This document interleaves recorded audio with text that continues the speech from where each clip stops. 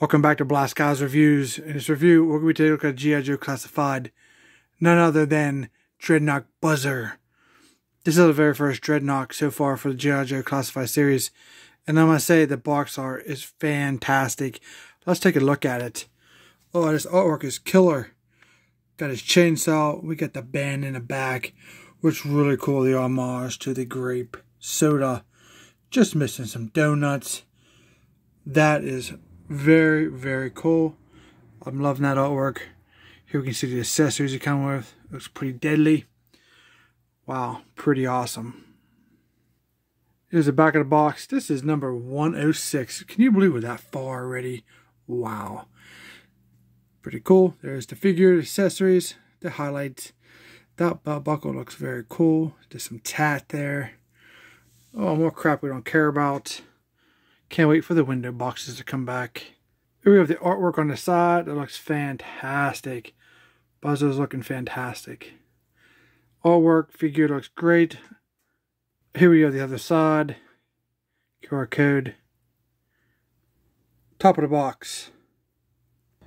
Bottom of the box. There's UPC to help you at all. Remember, guys, I let you guys know a couple days ago, Big Bad Toy Store got them in stock early, right now. Go get them. And there he is, outside the packaging.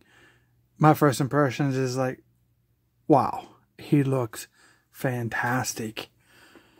What really pops out, it doesn't show you on the box or in the product images, is the silver that they use on his belt buckle and those dog tags there on his shirt.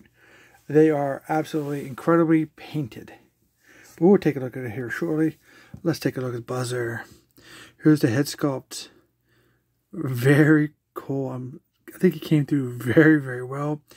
He looks mean. They don't look, stupid and clumsy like they are in a cartoon. But I think he looks fantastic. So here's his side profile. Got his hair slicked back, his blonde hair. And then it's in the ponytail. In the back. And we do not have rooted hair. Thank you for that. We do have the plastic hair. Green rubber band, I guess. We have his yellow shirt. Cut off sleeves. Got some chest hair. That's probably from Lenny, man. Lenny's really cool. Thanks, Lenny, for all your awesome hard work. Here is that silver dog tags. Some type of badge, like a gold badge. A couple of pair of grenades done in flat black. A green harness here, a strap, or like a stirrup. Goes on the back, to the back of the pants. Pretty cool. This belt buckle is insane. That skull and crossbones is fantastic. Have the green here, and then the chrome goes throughout his belt. His belt, I can't tell you. I don't think it's coming through on a video, but it is a very nice studded silver. It makes this figure pop like no other. It's the first thing that caught my eye. That is fantastic belt. I really hope it comes through on the video. Here we have his shirt.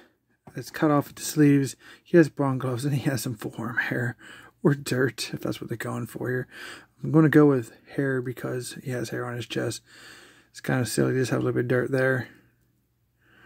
Pretty cool. He has a watch. Look at that. That is really highly detailed. That's pretty cool. It's a thick band for a watch. There's that tattoo. Very nice. Sword and snake. Or cobra. Very, very nice. Okay, he comes with his light blue pants. He has his protective crotch piece. No damage going there. He ain't taking no cheap shots from no G.I. Joe character. We have thigh pads. These are very tight. Not sure if these are positioned correctly or because they have the knife really sitting into the back of him. It's kind of different. I kind of like it. It's the gray with the black pad, with the gray straps and gray knife sleeve there. So it's kind of running up into between his legs there. Probably have to clean that up. It might take some heat to get that to move, though. Not really. It's just Just got to get it to where you want to have it. I like to keep it down just above that thigh cut. I think it's a good positioning for him. Very cool. The knee pads, flat black. The boots are incredibly sculpted. Look at that. That's insane. That's a lot of sculpting. There's all layers. The side, we have the silver ring on the side. The back has the straps. Very cool. The bottom of it.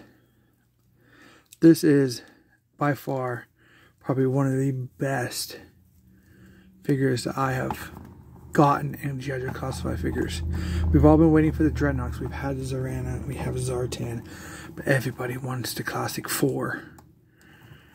Ripper's on his way next. Let's hope we get Monkey Wrench and Torch relatively soon, within the next few waves. Let's just hope. I'll give you a close-up of that belt and some of the detailing, because it's definitely worth an extra look. Very, very nice. I hope you guys like these unique looks and do unique angles, so you give you an idea and appreciate, the figure, the paint, the sculpting, and all that goes into it. I know we all have our likes and dislikes, but I like to show you some of the stuff that really catches my eye, which I enjoy. So, alright, so there he is. Let's take a look at how well our first Dreadnok is articulated. Base of the neck here. You can see it move. And that will rotate 2, 3, 6. It's really hard to get your fingers in there though, but it'll accommodate the top of the neck articulation, which you have the back and forth. You can look down, look up.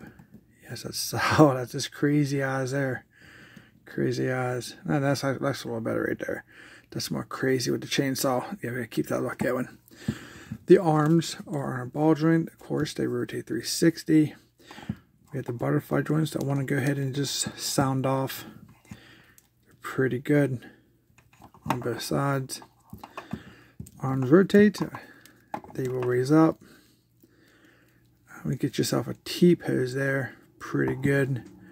Psycho boy. Psycho boy. Bicep cut 360. Double jointed elbows. Pretty good. A little stiff. So this hand, obviously, will rotate 360. We have a band here and around, separate from his glove. This hand articulation looks like it's to be the up and down, and then this one is hopefully in and out. It's hard to see with that big watch band that he has on there. Yeah, no, this one's up and down, so that's cool. Yeah, so that's real nice. My figure's got a nice tolerance. I'm so excited because my Firefly is just totally trashed. I mean, he has just a tad, but that is pretty. I'll take it any day. Kind of like a ratcheting.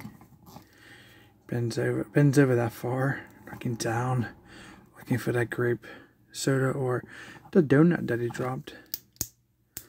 The clicking, ratcheting, goes back pretty far. Pretty cool.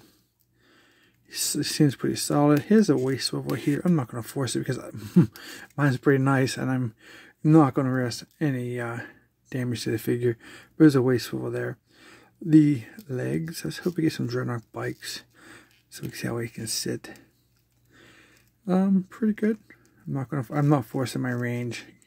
You may get just a little more up if you want to do that. Drop down hips obviously appears when you do that. You just push them back up inside. Pretty good split for a Dreadnok. And there's a drop down hips that comes back down. Pretty sweet. Then we have the thigh swivel. That one's kind of stuck. That's what I just kind of get bound up on when I put them on, I think. But they're there. Mine's kind of really heat there. Double jointed knees. Hopefully they work. Yep. Just got to get a little bit of heat to those thighs. Boot cut 360. Feet do pivot down, up, around the ankle, of course, to give you that rocker illusion. And he looks beautiful. Overall, he feels fantastic. My joints feel good. I don't have nothing loose that will drive me crazy. It's acceptable for me. A little bit of play there, but not much. I'll take that any day. My thighs are frozen. They're not fused. They're just new. And then maybe I'm just babying him because it's coming off my Firefly incident. The evil Firefly incident. There he is, guys. Check him out. Alright, so we have Buzzer's box. 106. I've seen these before 1,000 times over again. They're really cheap boxes, but let's check out his accessories. Alright, so we're back here. I brought in my work in progress custom table. I'm working on a beat up table for Dr. Mindbender's lab. Wanted to grab it real quick. This has nothing to do with Buzzer. You do not get this table or the real fuses. These are actually real fuses. Just as a little, these are real from a circuit board. Pretty cool. So I thought I'd use those for Dr. Mindbender. They're just kind of on there because I want to lose them. But they look pretty cool nonetheless. So starting off, let's take a look at Buzzer's Office iconic glasses. Silver, the black lenses. Looks super cool. They seem pretty much, you know, pretty solid. I'm glad there's no slices in his head. So, it looks like what they've done is indented the hair right there, I think. I haven't tried this yet. You guys have seen this. Got a little bit extra plastic on there. Let's get that off of there. You've seen this first as I'm seeing it. Getting my exciting reaction. Sound like a little school kid with a new toy. But I'm telling you what, I've been waiting for the Dreadnoks for a while. And getting a decent version of him is extra special. Little off, I think, on the glasses. Maybe it takes some heating and some reforming, but yeah, they don't stay very well. So that's a bummer. Maybe something I'll have to work on. Some repositioning with some heat and reforming. Plastic has memory. Yeah, there's really no special way to keep those on, so that's definitely a negative against the figure. But let's see what happens after I heat him up.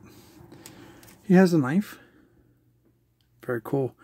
I like that handle. That's a realistic handle. That blade is pretty nicely sculpted. Very, very cool. And that's probably what this knife sleeve is for in the back. So it's actually overkill for the most part, but it fits. Yeah, it's pretty good. Does he hold it?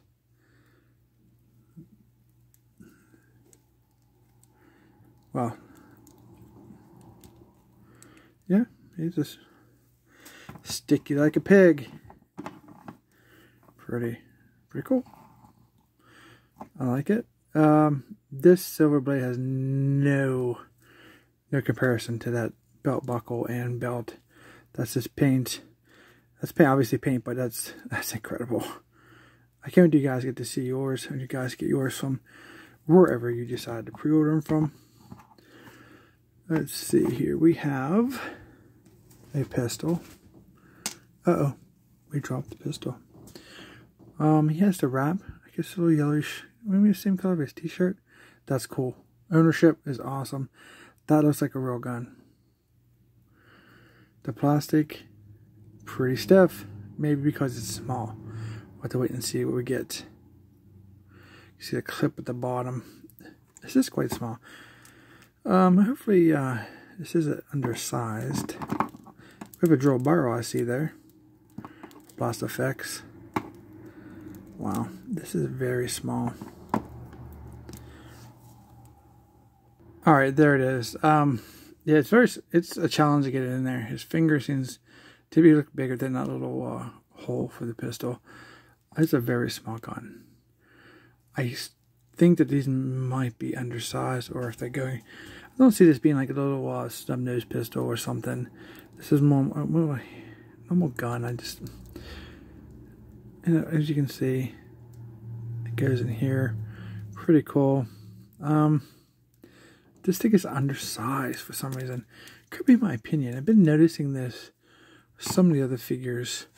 I'm not sure, but that's just small arms. So I'm trying to save the best for last. Which, you know, I think some of this silver paint is going to come through here pretty awesomely. Here's this thing. Look at this. Now, obviously, I would love to have this real chain, and you can swing this thing around. But I'll tell you what, that's pretty nicely sculpted, and the color is just like that belt.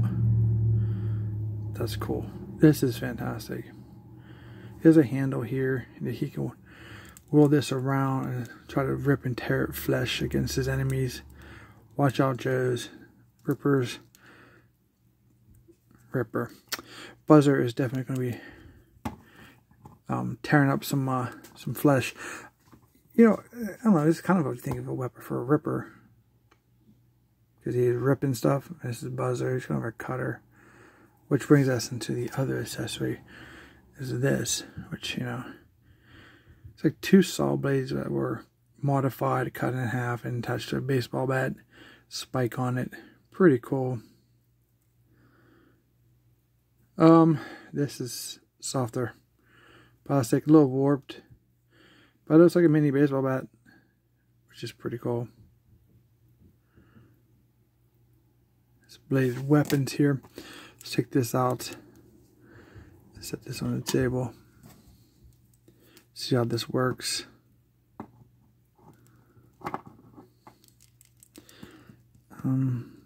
Trying to get that hand to open up just a little bit. This has like two trigger fingers, like two separated fingers here. And here is his blade. Holds it pretty good. Just the bat looks small. It just should be a little bit longer, in my opinion. But I mean, they're great looking accessories. It's just, I don't know. I think their accessories are, there's something wrong with their tolerances with some of their accessories. I think that should be longer. Let me ask you, if you guys get yours, let me know in the comments. If you watch this, after you get yours, I don't know why you would, but I appreciate that. See what you think. Let's take this out of the way. Now, his main accessory, obviously, is just going to be his chainsaw. This looks incredible. Now, this looks, you know, like it's scaled properly. Pretty nice. Very cool. Yeah, it's like the grayish teeth on the chainsaw, and then they have the silver body. They probably should have did that a little different. Maybe made the teeth the silver and this the gray, maybe. But this is a soft plastic. Mine doesn't seem too warped. Chainsaw looks great. You get the wire, nice sculpting, a lot of detail there. The handle on the back. It's just like a scrap iron made chainsaw. It looks like a lot of electronics in that chainsaw, which definitely makes it look futuristic. But pretty cool. And here he is holding his chainsaw. Looks pretty sweet. I'd be very careful with this hand. This is a very soft plastic for the chainsaw, and the hands are very stiff, so be careful with that. And it's really hard to get that to set up under there without wanting to bend it. But for our purposes here, he can hold the chainsaw with two hands, and of course you just need to reposition it however you want for that purpose. Looks pretty cool. The glasses do not stay, or at least mine do not. Maybe it's better for a different, you know, copy of these.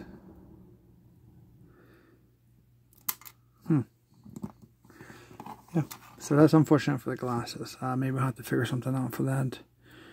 Maybe put a band or something on the glasses to keep them on. Because for me, I think that's a more of the iconic, classic look at the glasses. So as soon as you bump it, they're going to fall off, and hopefully they don't get lost. for a lot of people. Yeah, it's cool. Well, there he is. Hope you guys enjoyed this review, this look at Buzzer. So let's talk about him. He's a good figure. Figure wise, he's a good figure. Nice joint amount of tolerances are good. Nice details where they need to be. Looks very cool. But accessories are the one that's going to make you question the figure. Soft for the chainsaw, and it doesn't look like it's going to sit, huh? Maybe I'll put that over there. There we go. That looks cool. But his glasses are one of the biggest letdowns because they don't sit on his face. They seem to be pretty soft. So, but it has cool accessories. I mean, they made a great attempt, to give him credit. The hand weapons and then the chainsaw was fantastic, and the coloring is perfect. Just, I think they're undersized. Other than that, the figure is beautiful, in my opinion. I mean, no complaints about the figure, just the accessories, obviously. We've seen this before with some of the G.I. Joe weapons, but it is what it is, I guess. Hope you guys enjoyed this review. If you did, don't forget to like, share, and subscribe. Comment down below, let me know what you think. Did you grab this figure from Big Bad Toy Store? Do you like this figure? What do you think about everything? About the accessories he comes with? Do you like them? Are you excited for the figure? I'm still excited for a figure. I knew the accessories were probably going to be soft goods, so it wasn't too much of a letdown for me. Besides, I just don't know what's going to undersizing these things. So, yeah. So thanks for watching, and we'll see you in our next review.